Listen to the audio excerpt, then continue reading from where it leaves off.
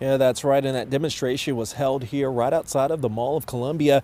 People told me that they're expressing their solidarity for the people of Gaza, and then they're also calling for worldwide help to prevent more innocent lives from being lost.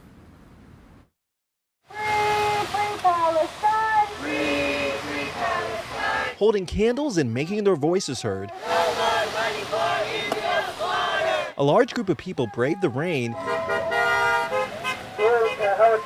and gathered at the intersection of Governor Warfield Parkway and Windstream Drive near the mall in Columbia. They're honoring the civilian lives lost in Gaza amid the fighting between Israel and Hamas. They're also calling for peace and justice in the region. We're also here to call for an end to all U.S. aid to Israel and, of course, a free Palestine. This was organized by several community organizations and comes as Israel's war with Hamas erupts again after a week-long truce expired. We're now learning that Israeli airstrikes have resumed on the Gaza Strip, and Hamas militants in Gaza are firing rockets into Israel. The destruction of apartment buildings, hospitals, refugee camps, and schools obliterate any semblance of moral warfare.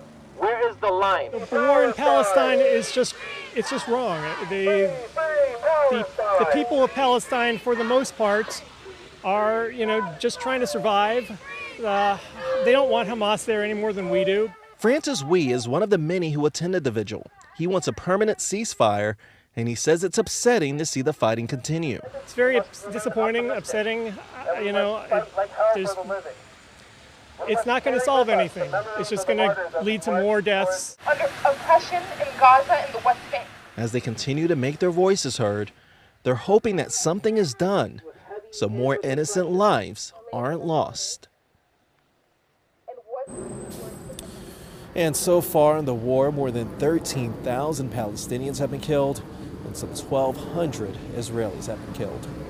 Reporting live in Columbia, Kyrie Stewart, WBAL-TV 11 News.